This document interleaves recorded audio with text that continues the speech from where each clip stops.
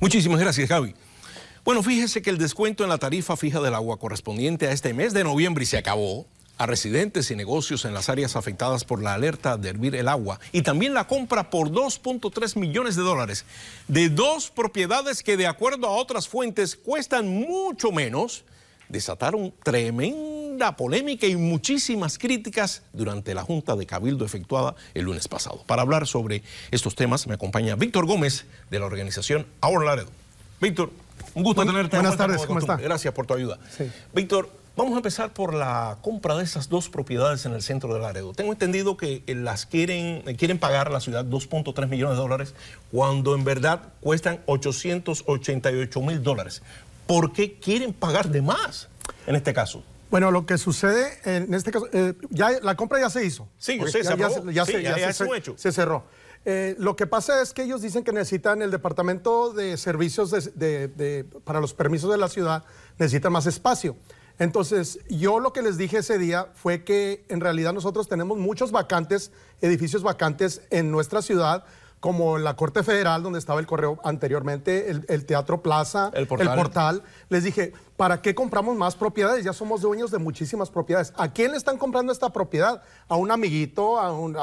¿Por qué, si está evaluado en Webcat a 888 mil dólares, por qué están pagando casi 3 veces el valor? Ese es el avalúo de acuerdo al departamento de avalúo del condado de Gómez. Poquito menos de 900 mil dólares y van a pagar 2.3 millones de dólares. Ahora, dicen los regentes de la ciudad, del gobierno local, que fue un negociazo porque se las estaban ofreciendo en 4.3 millones de dólares y que lograron negociar el precio y bajarlo a 2.3 millones de dólares. Supuestamente la valoración independiente que tienen ellos, la cual no nos la mostraron, demuestra que esa propiedad vale 4 y feria de millones de dólares, pero no nos están enseñando la evidencia. Lo que sí sabemos es de que las personas que les están comprando al grupo Frank han sido contribuyentes de dinero políticamente para las elecciones del alcalde de George Valley y el señor... Roberto Valley, querrás decir. Sí, perdón, Roberto Valley, sí, de Roberto Valley y le rentan una propiedad a George Elgin. Pero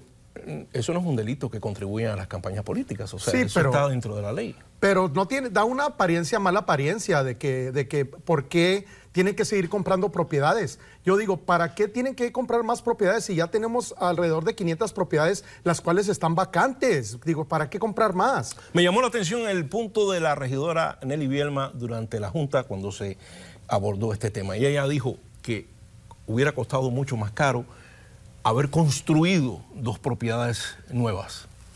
¿Qué dices al respecto? Bueno, fue muy buena respuesta por parte de ella. Aparentemente el edificio sí es habitable. Entonces yo los vuelvo a repetir, de que a ellos les gusta mucho gastar el dinero que no es de ellos.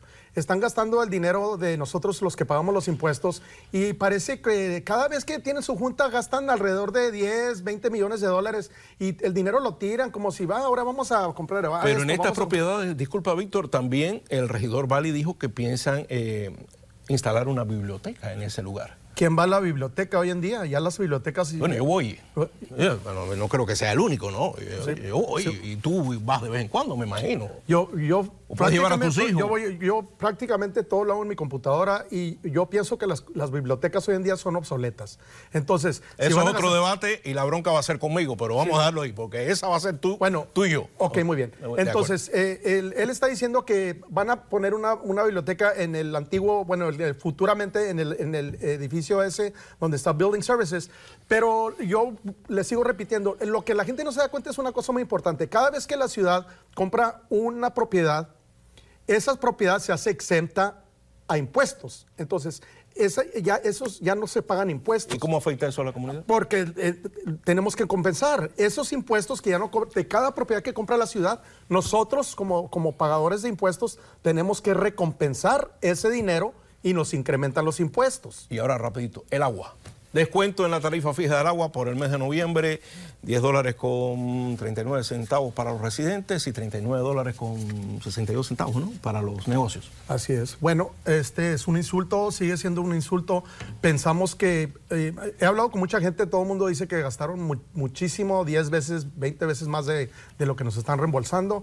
Entonces, lo que a nosotros nos enoja y nos sigue enojando es de que nos siguen diciendo, el agua está buena, el agua está buena. El señor Ríaz Zulmía dice que es mejor pagar multas que hervir el agua, que es mejor no decirle a la comunidad qué calidad de agua tenemos, y él quiere pagar multas con nuestro dinero, entonces fácilmente él se deslinda. ¿Pero ya se resolvió el problema del agua? O sea, del olor a cloro que tenía el agua. Lo que pasa es de que el proceso de free chlorine burn se terminó el día 31, el día de Halloween fue el último día. Entonces el olor supuestamente ya no existe, pero siguen habiendo sólidos que removieron ese cloro. Entonces el problema sigue, la gente se sigue quejando. Y rapidito para terminar, 2 comentarios de 2 personas en Facebook. Una dijo con respecto al descuento del agua: esto es una burla.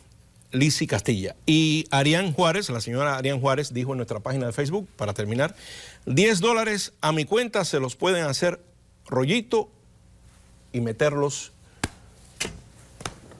por donde sea. Así es. Víctor, me da mucho gusto tenerte por acá. Ándale. Cuídate mucho, nos vemos. Ándale, sí, gracias.